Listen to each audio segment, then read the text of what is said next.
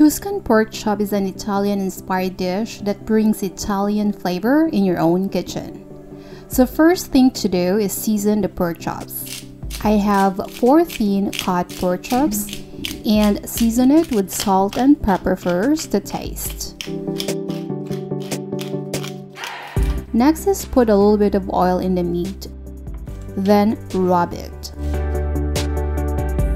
Then add the Italian seasoning.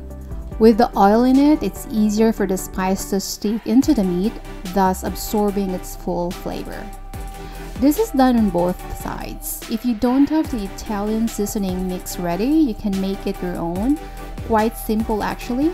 Just combine same amount of rosemary, basil, oregano, thyme, marjoram, and chili flakes. Then you have it already. That's simple. Okay, set it aside first as I prepare the sauce. In a bowl, add 1 cup of heavy cream, a small amount of salt and pepper,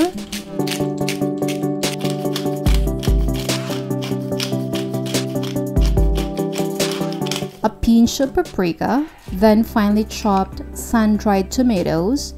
Sun-dried is extra special for me because it brings out unique flavor to the food.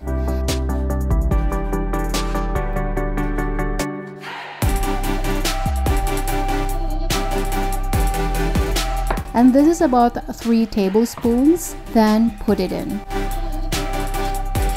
Then I have 2 cloves of garlic and I'm using the garlic crusher so it will be blended in the sauce without you even noticing it that you're eating it already, which is wonderful for me. Then last is add 3/4 cup of parmesan cheese. This will bring so much flavor as well because we all know that parmesan is so rich in taste. Okay, next is add a small amount of oil in a pan, about 2 to 3 tablespoons, and 2 tablespoons of butter. Put heat on a medium-high, and once the smoke appears, put the pork chops inside. Since this is a thin cut, it won't take time to cook, and cooking time really depends on your preference too. I want my pork chops totally well done, and I'm cooking this a little bit longer than if you want a medium well pork chops. So this is how I like my pork chops. I love the brown color, and this is totally well done. Other Tuscan recipe won't do this process, they just cook the pork into the oven directly, but I prefer this version because the caramelized protein here adds flavor to the sauce. So I'm happy with how it looks. Turn off the heat now, and I'll scoop some fat first, and we'll leave this amount. This is okay. Then add a cream mixture inside.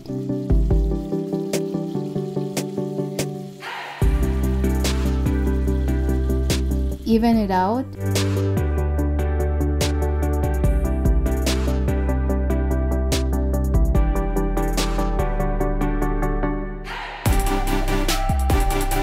And into the oven at 200 degrees Celsius for 6 to 8 minutes, or if you think the sauce is cooked already and well blended into the meat.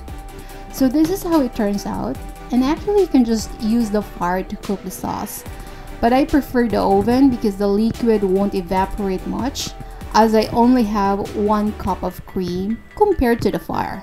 Taste the sauce now and adjust if you need. Then add spinach inside. If you prefer to chop it, do it, but I just like to add it directly after cleaned.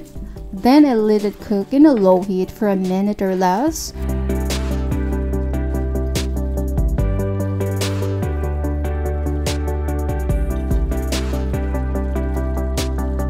And serve it hot.